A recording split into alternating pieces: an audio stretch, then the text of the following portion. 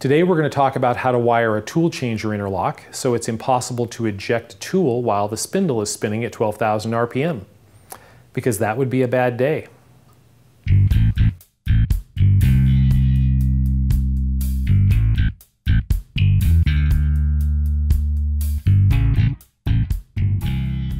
Welcome back to Cloud 42, I'm James. This is a part of my video series on installing a 3 horsepower ATC spindle on my Grizzly G0704 mill back here. We've already covered a lot of ground. We've got the electronics box assembled, wired, and tested. We've got a mount machine, so we're ready to actually put the spindle on the mill. And today we're going to talk about the automatic tool changer wiring and the safety interlocks and emergency stop and other circuits associated with that. I have gotten a lot of questions about the ATC interlock in particular, and so I thought it would make sense to go ahead and cover that in a separate video. Honestly, I was expecting to wait and do this later after I had everything mounted on the mill, but the more I thought about it, the more I realized it's going to be way easier to show all this stuff on the bench. Once it's on the mill, I'm going to be crawling around in the dark with a flashlight in my teeth, and this will be a lot easier. Let me pause a moment here to talk about safety. Machine tools, I'm sure I don't need to tell you, can be dangerous. They've got powerful motors, they're driven by potentially lethal voltages, and they contain nearly 100% of their own weight in gravity. I'm going to show you what I did with my tools in my shop, and I'm in no way telling you that you should do exactly the same thing with your tools in your shop. If you want to work on your own machines, that's great. Just make sure you fully understand what you need to do to be safe, or find somebody qualified to help you. If you do decide to follow along, you're doing so at your own risk. So let's go over to the bench and take a look. Now this spindle has an automatic tool changer in it, which means we apply pneumatic power to it and it releases the tool, and you can put a new tool in, release the pneumatic pressure, and it sucks the tool in and locks it in place. So no messing around with wrenches or air tools on a drawbar. This has actually got 2 air ports on the back. These are 1/4 inch push to connect.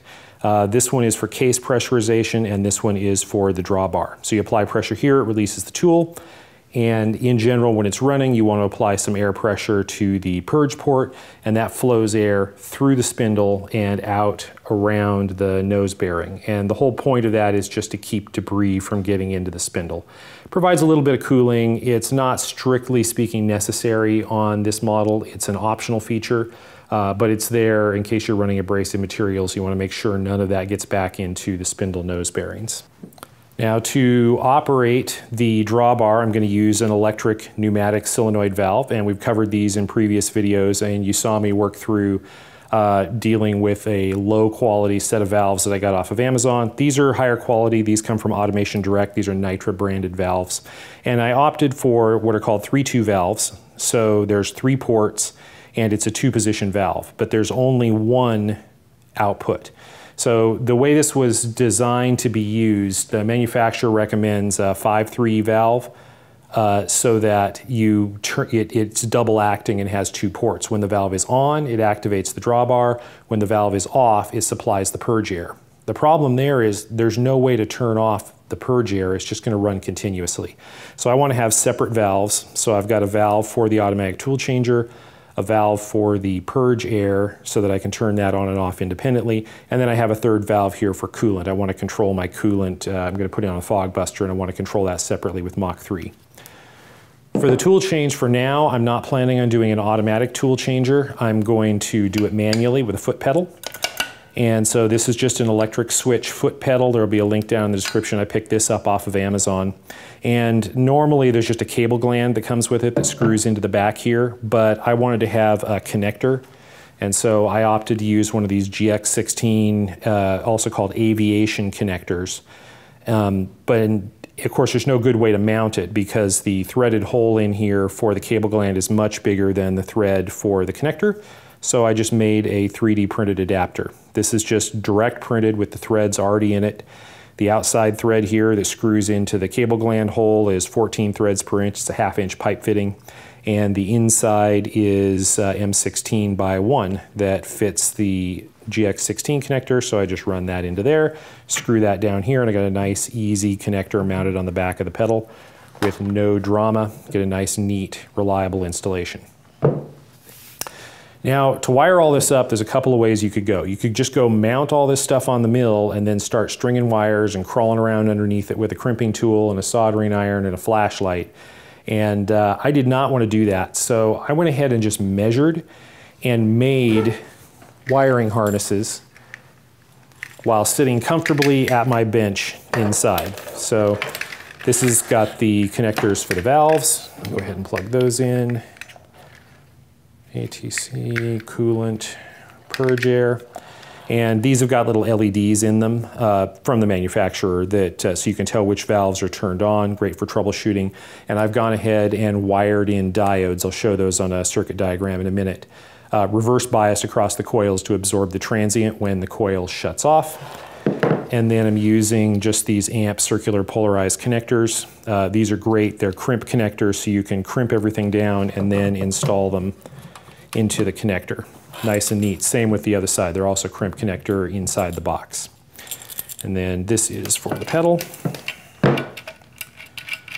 And I've pre-measured, and so all these wires are the correct length. When I finally get around to putting this on the mill, I can just go put everything in its place and just hook up the wires.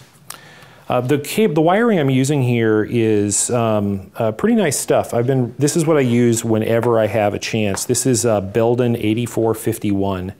And what it actually is, it's a microphone wire. It's intended for microphones in permanent installations, like in walls in large facilities. And it's got a complete foil jacket and a drain ground wire, and then one pair of conductors. So it's a shielded, balanced wire. So I went ahead and just hooked one of these up for each circuit, one for each of the valves, one for the foot pedal, and then for the cable that goes over to the CNC controller, I did exactly the same thing. There's 4 circuits, 4 pair that go through there, and I've just run those in separate cables. They're all labeled, they all have independent grounds, and then of course the shield drain is only connected on one end because you don't want to create a ground loop.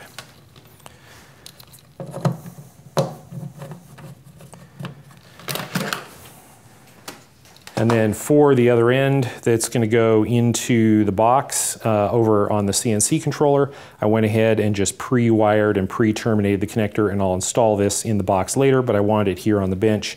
So I got a circuit for the coolant, for the e-stop, for the trip, and for the Modbus that we'll eventually be using to control the spindle. And so I'll just take this over and install it into that box, and this just hooks up. But for now, the benefit of pre-terminating all these cables is I can set it up on the bench and we can do all the testing here in comfort without crawling around under the mill with a flashlight. Now I have already wired everything in this box.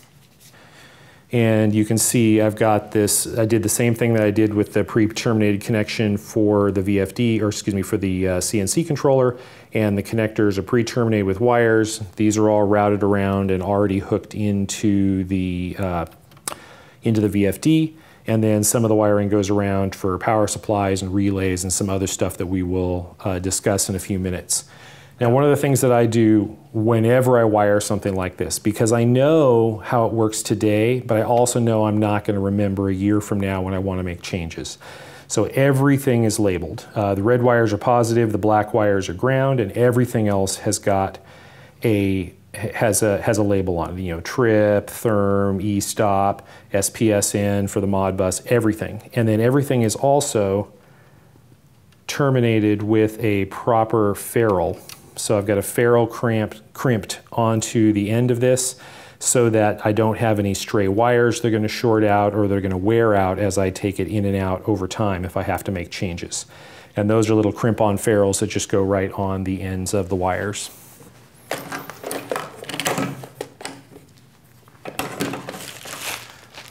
And I've shown these in a previous video, but they're really nice and it bears repeating.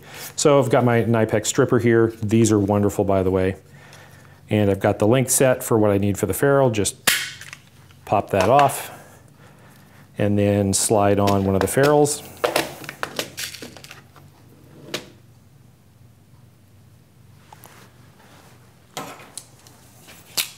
And then I've got my ferrule crimper with the dies that will crush it down onto the wire. And it's that simple, and now I've got a very nice terminated connection that will last, virtually forever. I can pull this in and out, I can abuse it, and I don't have to worry about the wires fraying. In case it wasn't abundantly clear, the goal of the automatic tool changer interlock is to provide an easy way for me to press this pedal to release the tool, but to guarantee that no matter what I do, I cannot release the tool while the spindle is running. So the last thing I want are tools flying out of the spindle because I made a simple mistake. So I want to set this up so that even if I press this pedal while the spindle is running, it will just do nothing and it will not eject the tool until the spindle stops. So this is the circuit that I'm going to use. So what we've got here, I've represented the spindle control box and the variable frequency drive within that.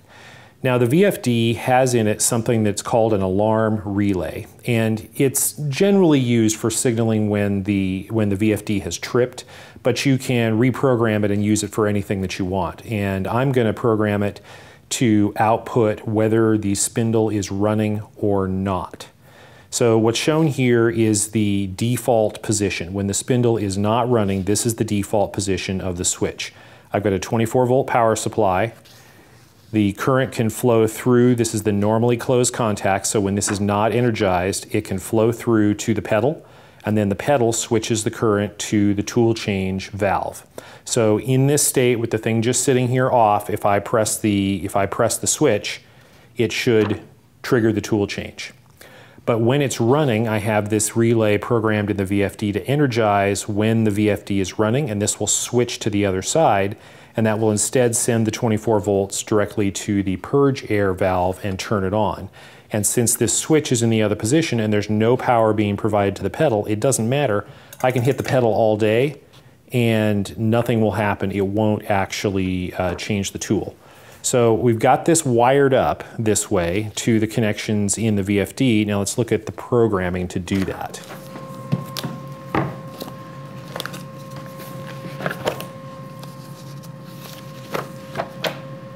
Okay, for the programming for the relay, we have to do two things. We have to set the polarity of the signal we want, and we have to select the function that we actually want to output. So the alarm relay function is on C026, so I'll go to C026,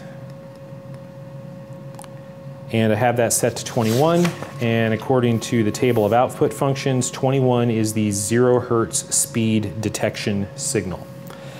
And then the other thing that we have to do is we have to set the actual polarity or the active state. So the alarm relay active state is C036.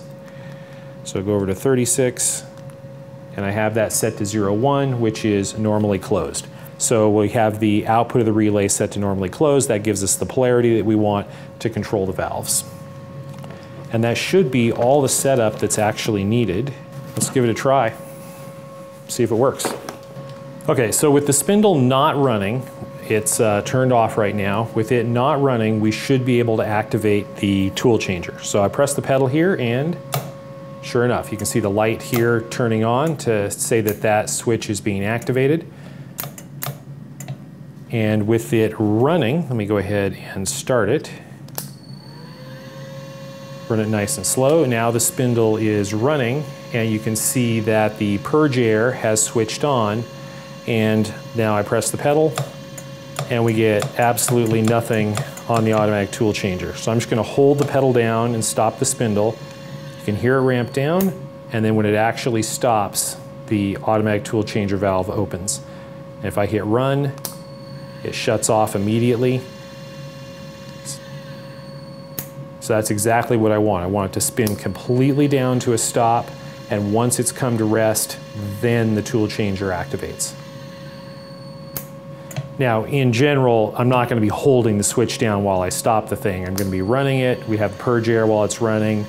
It will stop, and then I'll walk over and press the button to activate the tool changer. And so this is great because anytime it's not running, and in fact, even if the VFD is powered down, the default state of the relay is to activate the tool changer. So as long as I got air pressure and power, even if the VFD is physically turned off, I'll still be able to get tools in and out of the spindle. One thing I just realized I forgot to point out on this circuit diagram is this diode that is reverse biased. So because the positive side of the power supply is connected to this end, the diode is reverse biased, so current will not normally flow through it. But whenever you have any kind of a coil, like a relay or an electromagnet on a valve that is energized, when you switch it off, the magnetic field collapses and it works like a generator and generates a negative voltage spike. And if you don't provide that current any place, that voltage any place to flow as a current, it will generate a very high voltage until it finds a place to break down and discharge. And so that can feed back into electronics and damage them. In this case, it's just a physical switch. It can actually burn the contacts on those switches over time or feed back and cause issues in the power supply. This power supply is pretty robust. But in general, it is good practice to reverse bias a diode across any coil to absorb that surge when it shuts off. And I actually have that diode installed inside the connector right at the valve. Okay, the next circuit I want to talk about is the coolant control. This one is actually really simple. We just have a 24-volt power supply hooked up to the valve for the coolant, and we have a switch. But instead of that switch being manual, I've got that fed across into the CNC control box, and my breakout board has a relay on it, and I just have those wires connected up to the relay. Now there's no common ground between these, there's no logic signal or anything. I just have a pair of wires going across to the breakout board so that the relay can close to activate the coolant. Now my breakout board's only got one relay on it, but lots of CNC controllers have got lots of different relay outputs. So I'm just going to use the one that I have for coolant because I plan to eventually control the spindle itself with Modbus. And so I have this hooked up. This is the wiring harness that's going to go into the CNC box, and I've just got a pair of wires here hanging out that are labeled for the coolant switch, and I will just touch these together to simulate closing that relay. And you can see the coolant LED is coming on. So that is successfully tested. That is activating the coolant valve. Okay, the last thing I want to talk about is the emergency stop system. And this is arguably the most important part of any CNC or any machine installation. I want to have a big red button that I can smack that will shut down everything. So if something is going wrong, I want one place that I can hit that will stop the entire system. And that means I want to stop the spindle from running, and I also want to stop the CNC machine from moving. All motion needs to stop instantly. So that, if something goes wrong, I break a tool, the spindle shuts down, whatever happens that is going wrong, the cut's sounding bad before damage is done, I can smack that button and stop and then sort everything out. But because I've got two things going on here, I've got Mach 3 running the CNC motors actually moving the mill, and I've got the spindle, in this case controlled by a VFD in a separate enclosure, but even if I had it all in the same box, you've got a problem here in being able to shut down both. Now, I could just put the spindle under control of Mach 3 and trust that when I hit the big red button, Mach 3 will reset and it will send the signal to the spindle to stop it. And that's fine, and for CNC control I have no problem with using a system like that, but for an emergency stop I do not feel good at all about trusting that kind of system. Because the kinds of things that go wrong are cables getting disconnected, things breaking, or just things that I did not anticipate going wrong. So the last thing I want to do is trust that the data connection and the computer are going to be functioning properly. I want an absolute simple switch that I can smack that will shut down the electronics without having to trust the software to deal with it. So I already have that on the CNC, but it doesn't include the spindle. So this is what I've got today in the CNC control box. I've got my breakout board, and it's configured with an e-stop input. And this goes through my, my smooth stepper motion controller. I think it's important to say here that different people have different opinions of what an emergency stop system should do. Some people feel very strongly that the e-stop button should disconnect primary power from the machine completely. I'm not doing that here, but there might be very good reasons to do that on your machine, or even regulations that require it in your industry. Though if you're doing this at work based on a video you found on the internet, it might be time to sit down and reevaluate your decision-making paradigm.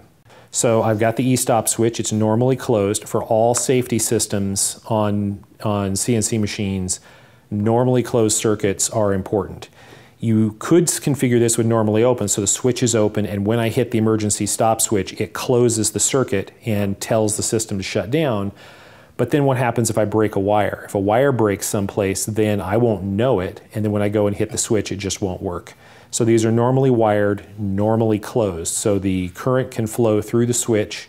That's condition normal, everything running, and then when you smack the switch, that opens up and signals the emergency stop. That way, if a wire breaks someplace, it'll also open the circuit and signal emergency stop. You'll fail safe, and you'll know that something is wrong and you can fix it. The VFD also has a trip input that can shut it down, and it's actually already wired up to the thermal cutout that is in the spindle. Spindle has a thermal switch, and if the spindle overheats, this thermal cutout opens up and stops the VFD. But I also want to wire this e-stop switch to stop the VFD as well. So this is relatively simple. If you have an e-stop switch that has a stacked pair of switches. Now in this case, let's see, can I get this off easily? Normally these e-stop switches come with one switch on them, but you can stack switches as many as you want on here, as many as you have room for. And so I've stacked a second switch onto here so that instead of this being a single pole, single throw switch, it is now a double pole, single throw switch. It's actually double pole, double throw, but I'm not using the normally open side. So now my e-stop switch, I have that second switch wired into the circuit with the thermal cutout, and because this is a normally closed circuit, current can flow all the way through, and when I smack the e-stop switch on the mill, it opens up the circuit that shuts down Mach 3, and it also opens up the circuit that will shut down the spindle. So that will trip both with one switch. And I've just got a switch wired up here on the bench to simulate that circuit going over through the harness that's going to be in the CNC controller. Now this solves part of the problem. This gives me a manual override that allows me to stop both. But the VFD also has a bunch of things that can cause it to trip.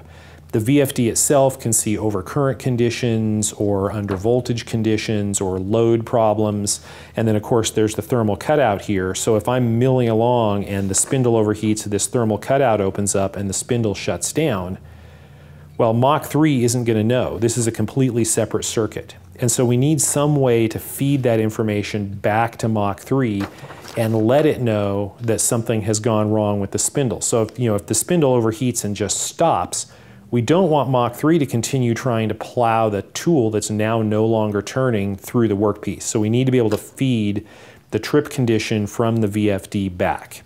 And that's not just a matter of the e-stop switch, so there's not any real nice, clever stuff we can do here. We actually need to get an output from the VFD indicating its state wired into the e-stop circuit for the breakout board. So that is what I have shown here. Now the VFD has a number of outputs. One of the outputs is the alarm relay that we already talked about that we're using to run the purge air and the automatic tool changer valves. So that's no longer available. It also has two other logic outputs that are intended to hook up to PLCs or other kinds of industrial control circuits. So there's a common circuit, in this case it's the common terminal, CM2, and then there's two output terminals, 11 and 12.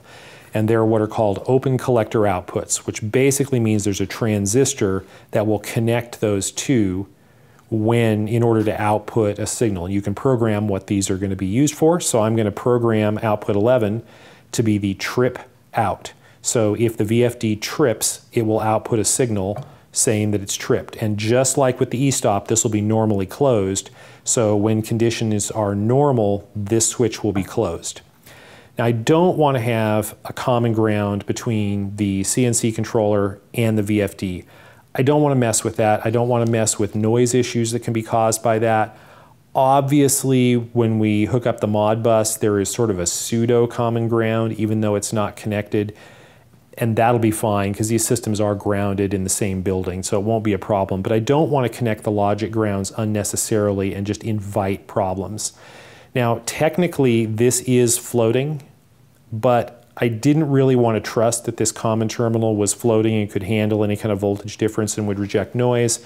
And I also, because this is not just a simple transistor in here, there's also a bridge rectifier in front of it, so you end up with like at least 3 diode drops across this. I didn't want to trust that this was going to reliably trigger anything on the other side, so I went ahead and set this up to drive a relay.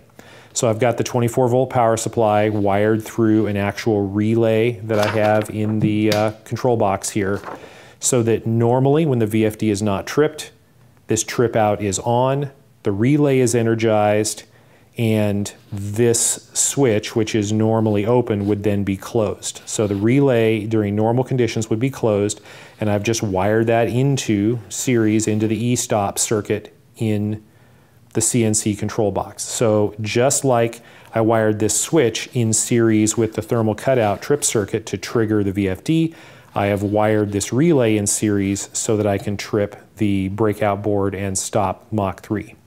So no matter what happens, if the spindle shuts down or trips, it will open this circuit, which will open this relay, which will break the e-stop circuit and stop Mach 3. Now, because this is all normally closed, if the VFD simply powers down and is no longer in control, this will also open, and so if the VFD loses power completely and is unable to communicate, this will still open, it's still a fail-safe, and it will still stop the CNC machine from moving, which is exactly what we want. So let's set up to test this. And so really what we're trying to test is this pair of wires coming up to the CNC machine. Are they connected or are they not connected? And so I will just hook up I have those wires coming out here. Gotta find the right pair.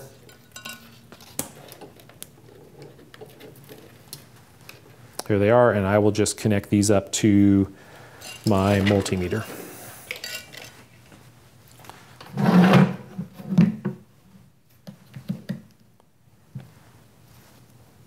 So I've just got continuity beep on this, so when these are connected, it beeps. And I will connect these up across these terminals. And you can see we have everything powered down. The VFD is not powered on.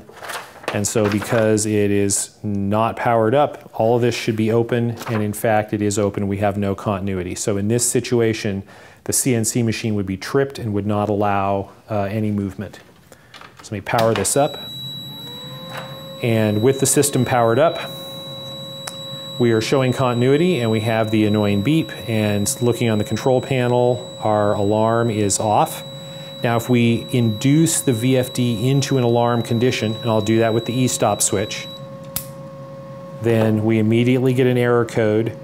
The VFD has gone into an alarm condition, and in fact we now OL overload and the beep has stopped because that circuit has opened.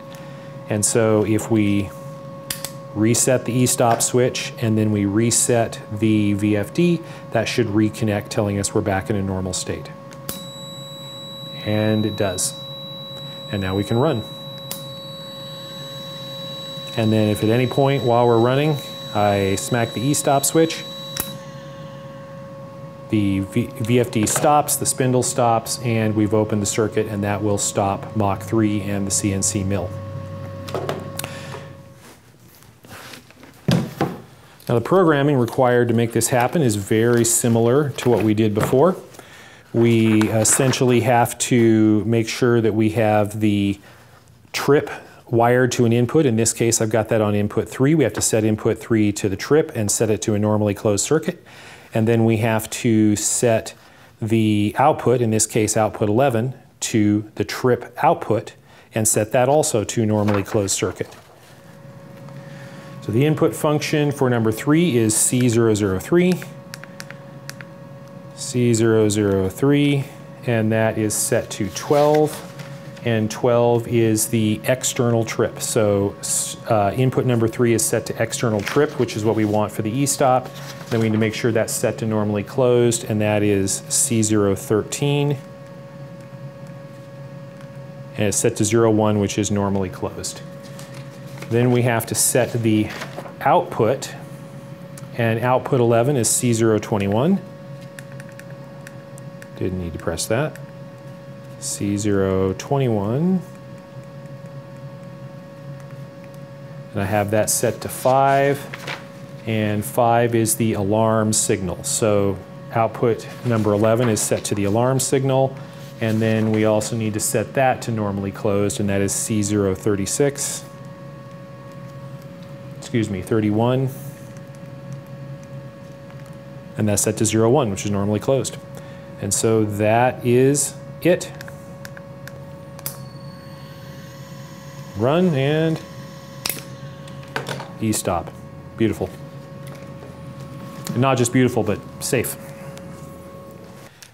This is the type of relay that I'm using here. This is just a 24-volt single pole double throw relay. This one's a Clemson, and I picked this up from Automation Direct. These are not very expensive. Now the actual relay itself is just this, and it's just a little PC board mount 24-volt relay. But it goes into this larger DIN rail mount that will snap onto a DIN rail and then provide screw terminals for the coil here, A1 and A2, and then common, normally open and normally closed outputs for the switch side of the relay. And this will just snap right onto a DIN rail, and you can mount a very large number of these in a box. And I just found a spot on the end of the DIN rail next to the filter here and dropped that in, and I was able to squeeze in one more power terminal down here so I could have another 24-volt output to drive it, and that worked out just fine. I was able to squeeze that in without having to do anything crazy with the box layout. Just a quick note about the low voltage wiring. I've got the connectors up here, and all of this low voltage wiring is routed around the side up here at the top of the box and into the terminals on the VFD. And these two wires right here coming in from the motor cable are also up high in the box, and then they come around and go down to the 24-volt wiring down here. And I've done everything I can to keep this low voltage wiring separate from the high voltage wiring, the input phases and the output phases, which are down a couple inches deeper into the box. The idea being that the further this stuff can be away from the high power circuits, the less trouble we'll have with noise and interference. Now, obviously, these wires are going into the same cable that contains the motor phases, and there's nothing I can do about that because they have to go to the spindle. But everything else I've been able to keep separate. I need to get a few more wire ties on here to hold this all in place nicely. But that actually worked out pretty well, being able to come around the side of the box and not have to drop in over here where the major power is. And this is the trip circuit, and I'd prefer not to have it right next to the filter, but I didn't really have another convenient place to mount it. So I've tried to keep it as separate as I can, and I think this is going to be fine. I think that's it for the wiring and programming. I'm not going to mess around with any of the Modbus right now. We'll run the mill manually. I think what I need to do next is spend a bunch of time drilling holes to mount this. You've got to drill a hole and wire up the CNC box. And I've got to mount this physically on the mill. And I am going to do all of that stuff off camera. You don't need to watch me spend 2 hours routing wires and connecting everything and making sure it's all labeled to my satisfaction. You just want to see this thing make chips. And we will get to that very soon. If you're enjoying these videos, please give me a thumbs up. Feel free to subscribe to the channel and leave me a comment. I'd like to know what you think. Thank you for watching.